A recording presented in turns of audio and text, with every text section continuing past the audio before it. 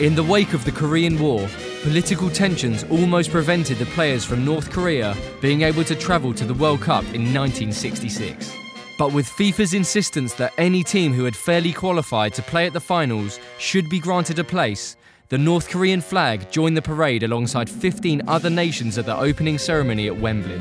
Entering the tournament as the lowest ranked team, it would be the North Koreans' performance that would shock the world, whilst capturing the hearts and minds of local football fans in a northeast town where they would play out all of their group games.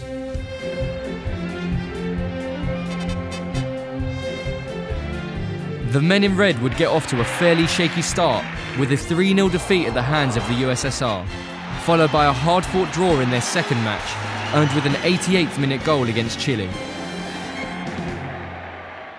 Another draw wouldn't be enough to see them through the group stage, so as the team lined up against Italy on a Tuesday night in Middlesbrough, they knew it had to be a win to earn a place in the quarter-finals. With Italy down to 10 men due to an injury, the Reds took their chance as a returned Italian clearance fell to the feet of Pak Du-ik in the 42nd minute.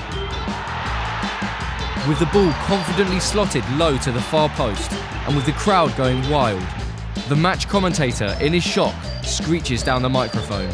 So don't cheer like this for Middlesbrough!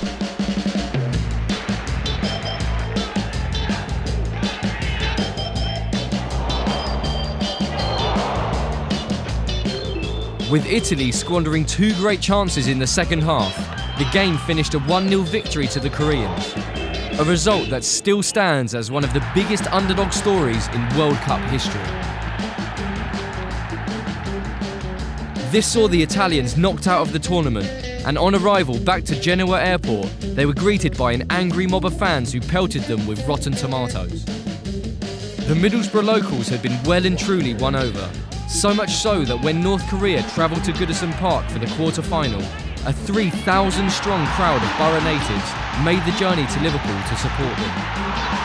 And the North Koreans didn't disappoint, storming into a surprise 3-0 lead against Portugal after just 30 minutes.